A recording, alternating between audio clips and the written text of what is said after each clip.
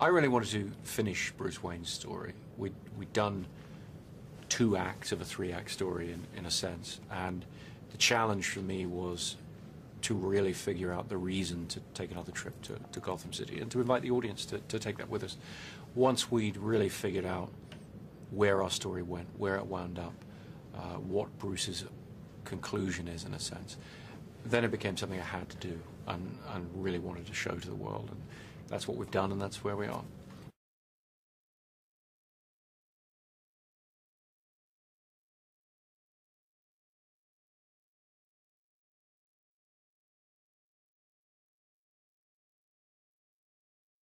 The end of The Dark Knight left the characters in a pretty interesting place.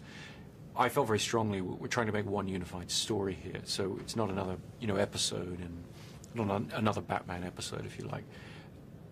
For me, that meant really trying to be true to where the characters were left. And Bruce Wayne, as Batman, has made a rather large sacrifice at the end of The Dark Knight. For that to mean something, he really has to have succeeded, in a sense, in his mission. He has to have a Gotham that, at least superficially, doesn't need Batman anymore. And that leaves him frozen, in a sense. And the 8-year period is about showing that he's retired, in a sense. He's hung up his cape and his cowl, but he hasn't been able to move on. He's stuck.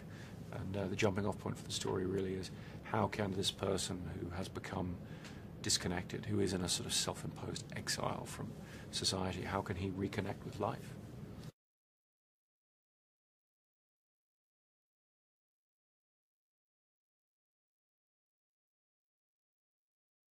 We'd had a great experience shooting in IMAX on The Dark Knight, and we wanted to expand that on The Dark Knight Rises and shoot more of the film that way, and we have.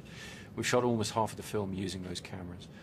Seeing that projected on an IMAX film screen is a very unique experience, and I hope people will seek it out where it's available, because it really gives you that extra image quality, that extraordinary clarity and immersive quality that really throws you into the world of the film. That, for me, is just a great thrill in terms of how you experience a large-scale action film.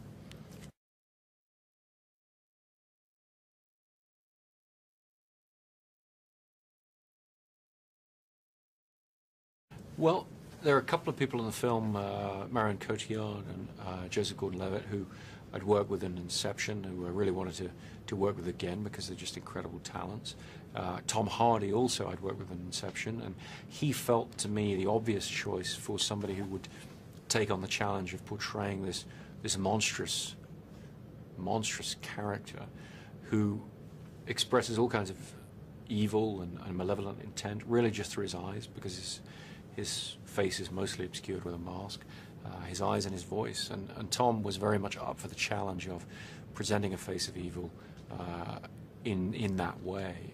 And I think what he's done is going to be very threatening to audiences in a way they're not used to seeing.